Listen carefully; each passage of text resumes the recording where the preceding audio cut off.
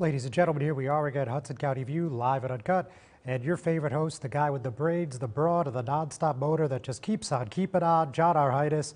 And we have no shortage of news for you this week, just like every other week. So first of all, one of the big stories, at least this week, was the new school funding plan introduced by Jersey City Mayor Stephen Fulop and Ward D Councilman Michael Youn. As many of you have read and seen, there was a press conference held on Tuesday, and that presser basically revealed a 3-year, again, $250 million plan that will all go towards the schools between 2020 and 2022. Notably, there is $40 million going towards tax abatements from the city that will now go all towards the school district. That and much more on that plan as we proceed into this episode. We're also going to tell you about Mayor Fulop having a public meeting at a community session at Dickinson High School, and there were some teachers as well as some parents that were not particularly thrilled with the way this situation is being handled, had some strong opinions about an appointed school board, so we obviously want to fill you in about that as well. A very eventful Hoboken City Council meeting last night. At that meeting in the Mile Square City, the governing body approved the Hoboken Rail Yards Redevelopment Plan, something that's been in the works since all the way back to 2008. It looked like it was going to get approved in 2014 under former Mayor Dawn Zimmer. That didn't end up happening. There was, it looked like a late push last year for that to get the okay from the council, and even after the ward council races, there's needed to be some amendments, some changes, but now it's all in the rear view, at least for step one. So we're going to give you all the details on that, as well as the fact that there's some new meter parking rates in Hoboken that were approved last night as they prepare for what looks like a big budget deficit, perhaps as high as $13 million, though that will be explained in more detail as we move on with our program. For the time being, though, we're going to take a short break. We'll be right back. Introducing the MyJCMC app, powered by Practice Unite. The free MyJCMC app puts the power of healthcare at your fingertips. Go to the concierge for access to referrals, scheduling, and appointments, see emergency room wait times, and get directions to Jersey City Medical Center health locations. Read the latest JCMC news through their social media feed, find a doctor, and more. The MyJCMC app. We belong to you. Burns Brothers Memorials, Monuments, and Markers, 787 Tunley Avenue, Jersey City. Hudson County's only monument maker, serving all faiths and cemeteries. Design, studio, and large inventory on site. Cemetery inscriptions and custom orders welcome. Burns Brothers Memorials, Monuments, and Markers, 787 Tunley Avenue, just south of Secaucus Road. Craftsmanship that will last for all eternity. Burns Brothers, Jersey City, Albert H. Hopper, North Arlington. Visit us on the net. Hudson County View, live and uncut, John Arhitis. So as I just said a few minutes ago, we're going to be talking about that pivotal school funding plan in Jersey City. Just to reiterate, that's a 3-year plan unveiled by Mayor Fulop and Councilman Youn, $250 million. So, Mayor Fulop said at that press conference, we're moving $10 million to share from abatement revenue, and we're making cuts in regards to police recruiting, fire recruiting, overtime reductions, hiring reductions, and I think we have a pretty good grasp on how we're going to get there.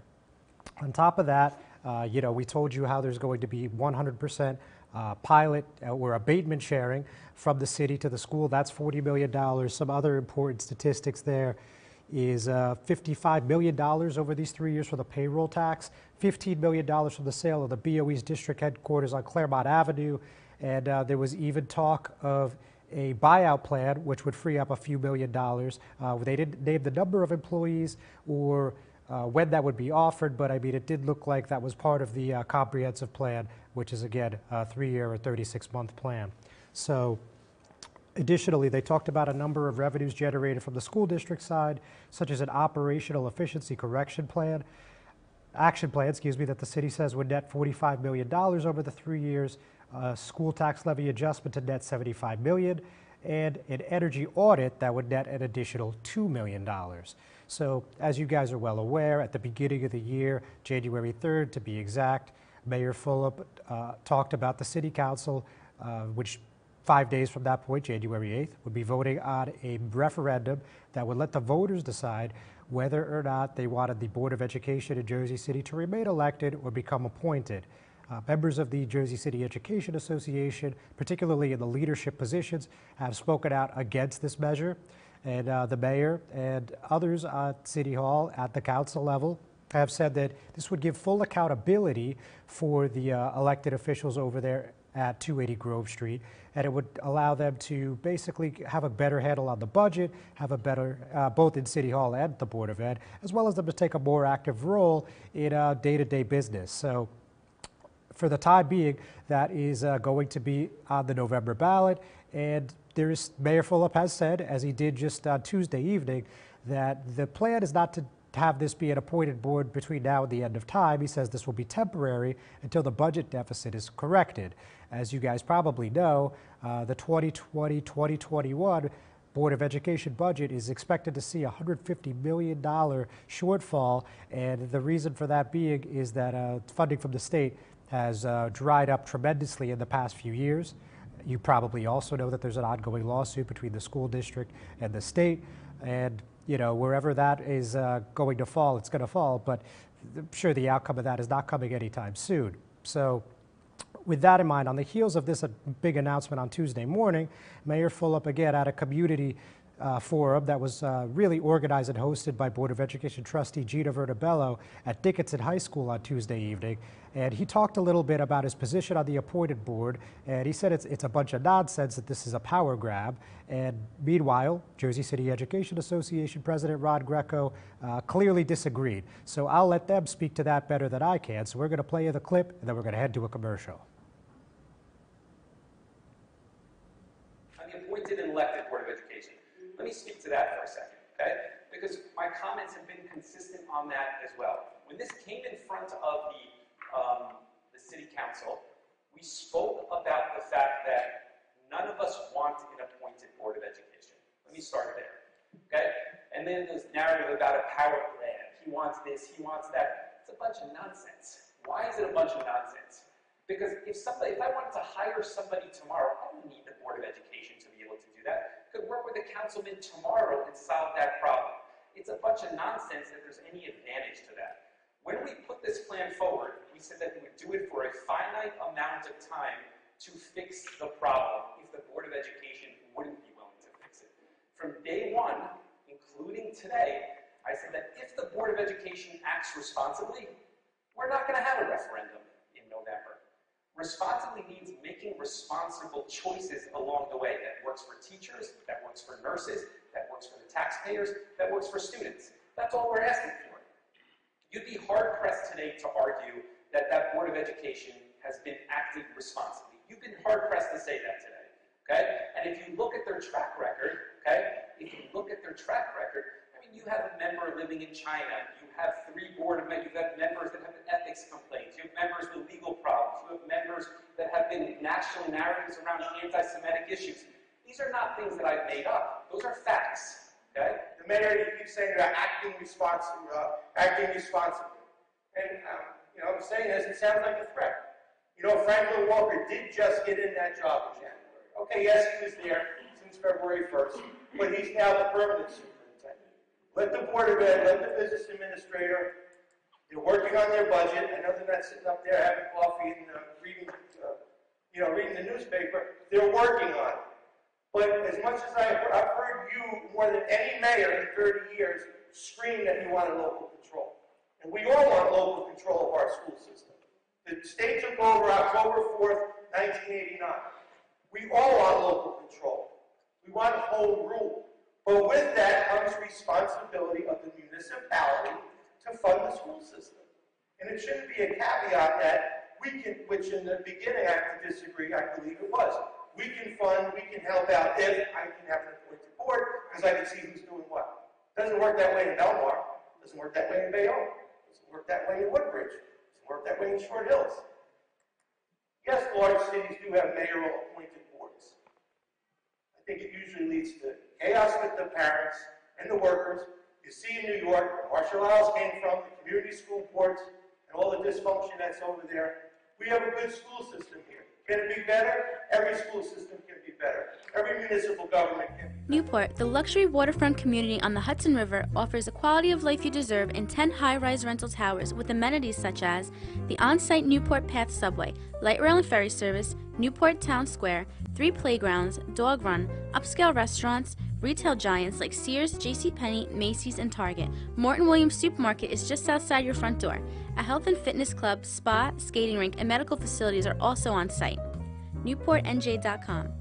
Enjoy the New York skyline from Newport Town Square. Manhattan is just one path stop away or quick ride through the Holland Tunnel. Nursery and private elementary schools all on site. 12-screen movie theater at the Newport Center Mall. Want to visit Newport? Stay at the Westin or Marriott Hotel. Go to NewportNJ.com for details. Newport has luxurious towers, great restaurants, shopping, New York skyline views, schools, playgrounds, a marina and yacht club, gym, spa, fine wine, fine living. It's incredible. It's you. NewportNJ.com. Newport, live like you want. The Jersey City Medical Center. You know it for its award-winning, life-saving ambulance service. It's also your health hub, with health and wellness locations staffed with certified professionals all through Hudson County. The Jersey City Medical Center, here to help you with your healthy, here when you need us the most. The Jersey City Medical Center. Visit us on the net to learn more. Jersey City Medical Center, Robert Wood Johnson, Barnabas Health Facility. Let's be healthy together.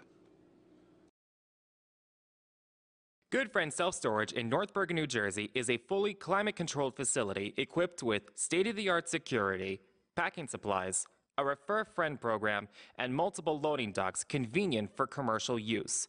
Located just off of Route 3 at 4301 Tunnelly Avenue, Route 1 and 9. Call 201-867-2444 or visit us on the web today. Good Friend Self-Storage. Let us be your good friend.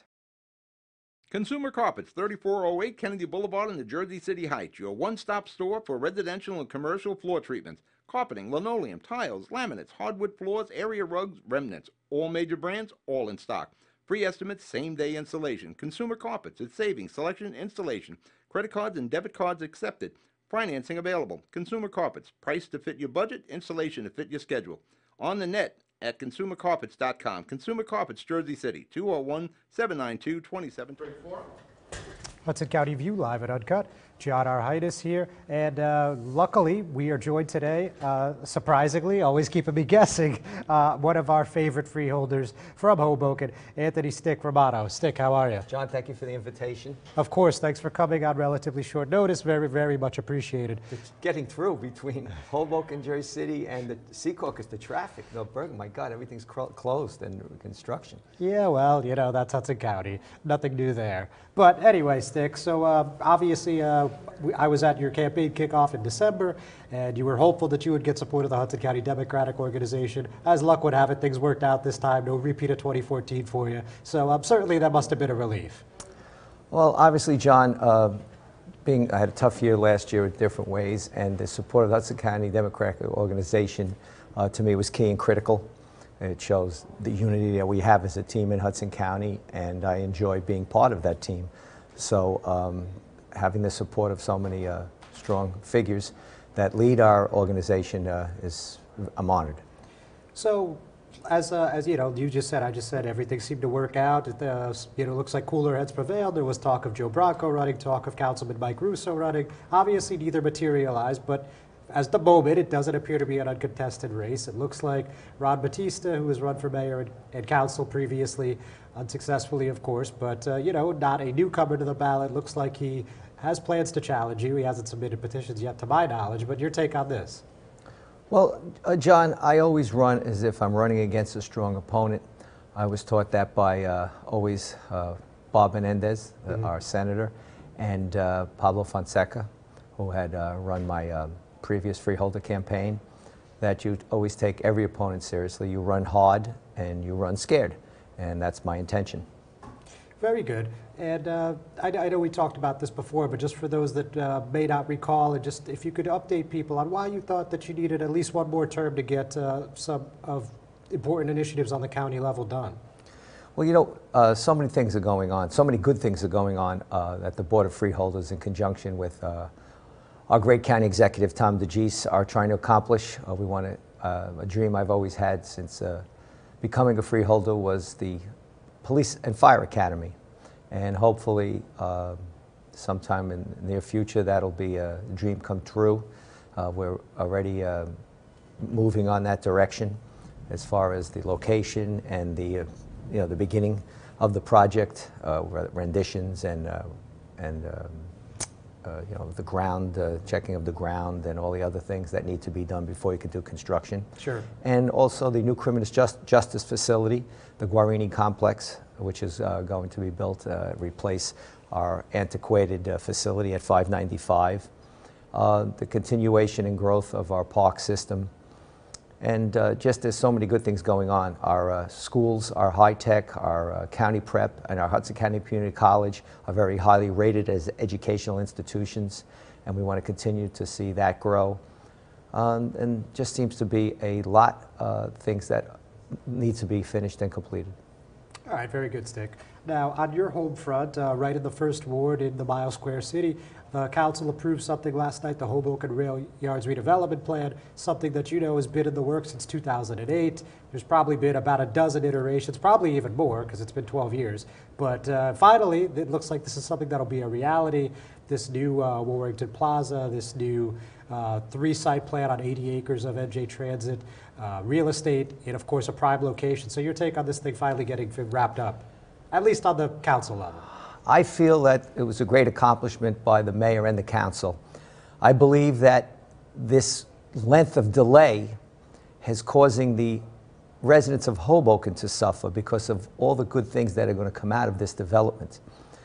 I see that along with the Hilton Hotel, when hopefully they finally break ground, and hopefully someday the Rockefeller site uptown, and the Academy site also, that these developments will be within reason, but importantly, that Hoboken needs this to happen.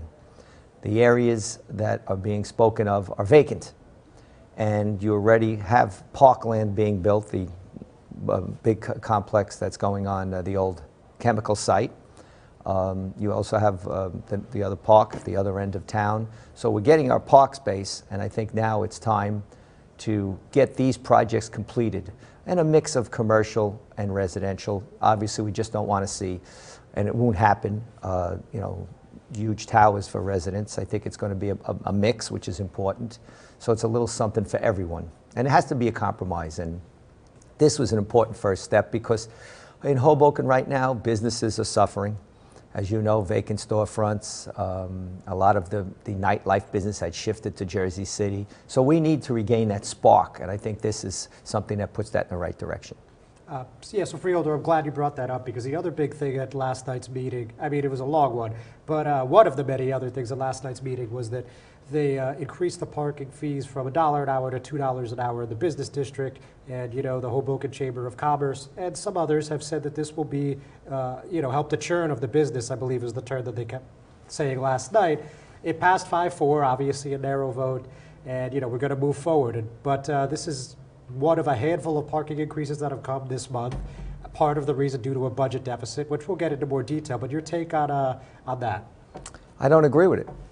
I think that everything seems to be making revenues for the parking authority.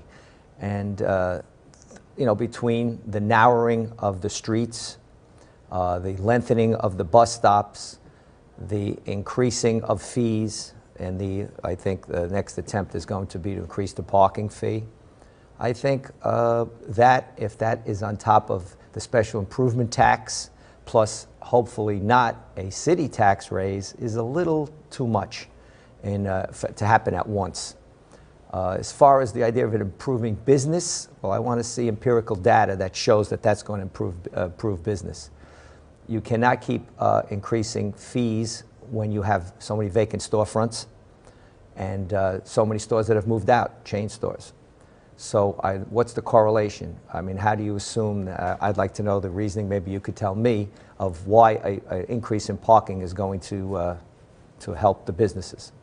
Yeah, sure. So just like in a sentence, the transportation director, Ryan Sharp, of course he said that if the parking rates, the metered rates in front of the stores and along Washington Street are raised, the employees will be more inclined to use the lots. And if they're more inclined to use the lots, that'll open up X amount of spaces. I think 100 was the example he used for the 8 hours or so of the business day. Well, that's the same logic that's been used going back under Mayor Zimmer. So they've raised the rates. Where is that helping the business? So I don't see it. And I look at it from a few different perspectives. As an elected official, as a business owner, and as a former police captain, that I think that the emphasis should be on what could we do to entice people to come here and shop. For example, during the Christmas season, there used to be, as in other cities, they would be issuing of almost Christmas greetings instead of tickets for 2 weeks. Yeah. Instead here, in the past, under Mayor Zimmer, they were issuing tickets right up until Christmas Eve. So I'd love to have discussions with Director Sharp on his initiatives. I think that, I think it has to be spoken with a group of business people, see how they feel, and hopefully that the mayor and the council will, listen to the people that it impacts on the most. Well, like I said, it was approved, but as we've seen in the past, we've seen rate increases go on the books and then get pulled back almost as quickly. So we'll see how long this one lasts. But Freeholder, the other thing, of course, one of the main reasons we're having this conversation is we've heard that this budget shortfall could be anywhere from $7.5 million to as high as $14 million. Last night, Councilwoman Fisher said with some added revenues from payment in lieu of taxes, pilot agreements, it's looking about 12.8. The administration, as far as I can tell, is staying steadfast at 7.4 to 7.5. Either way, it's a multi-million-dollar deficit, and I think it's pretty safe to say we're going to see both a tax increase and some city layoffs. So, what's your take on all of this happening, certainly heading into the spring, and then when they vote on the budget? Well, no one wants to see anyone ever lose their job under any circumstance. And hopefully the mayor and the council can find a solution where no one does lose their job, either through some maybe early retirement incentives or some union givebacks. And obviously, if anything I could be a part of to help that situation, I gladly would volunteer my time. I remember when we had in the police department the demotions and the threat of layoffs. So it's not a good feeling. You don't like to see that. I don't know the budget well enough to say, well, how did it get to that point where you're in that much of a situation? But this is another reason why you need the projects like the rail yard and the hotel to start, because they'll bring in ratables. Where is that gap from? What is causing that? All of a sudden for it to happen. What did you get information that it's coming from? Well, they talked about that health insurance costs have gone sky high in the past couple of years. They have talked about contract negotiations with the 6 labor unions, and basically everything's just coming to a head at once. Well, as far as what we've changed already in the last few years, 3 different medical plans from when we had as police officers. So if we're changing again, what is the reason? You work because of the medical coverage, and you need that, obviously. And I'm saying that now from a personal standpoint, that it's important to have that medical coverage, and I'm sure that the unions will work with the mayor and the council. But does that just solve the problem? Could it just be that? I just can't believe it's just the unions and the health care. There's got to be more. For example, the park, Dawn Zimmer's park, is up to $90 million, correct? I don't know that number, but yes, it's in the multi-millions. It's high, okay. For sure. I would rather see less of a park than more layoffs. I think it's important to, complete your park, but within reason. People, the most important resource of any organization is its personnel. True. So I think that's where my heart is. So, Stick, before you leave, just wanted to point out that certainly you and the board have gotten some flack every year that the county increases have gone up, which was quite a few years in a row, but it's decreased this year, right? For Hoboken at least? Last year it was a decrease. This year it's a decrease. And I'd like to say a lot of people don't realize a lot of the services that the county provides to Hoboken. And in fact, we're trying to even do more to help Hoboken with some of their financial difficulties now, shared services. And I'm going to be rolling up my sleeves, working with the mayor and the council to see how we can always do more for Hoboken. But, and it's unfair because a lot of people don't understand the formula.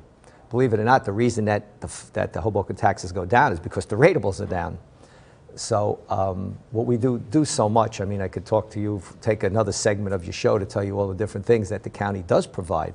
Because I got to say, Tom DeGeese and the freeholders feel the pain of Hoboken. Now, Jersey City has risen. The taxes are risen too, and I represent Jersey City. And, you know, that's one of the most important things to property owners is their taxes. Absolutely. And you have to try to alleviate as best you can and hold the line.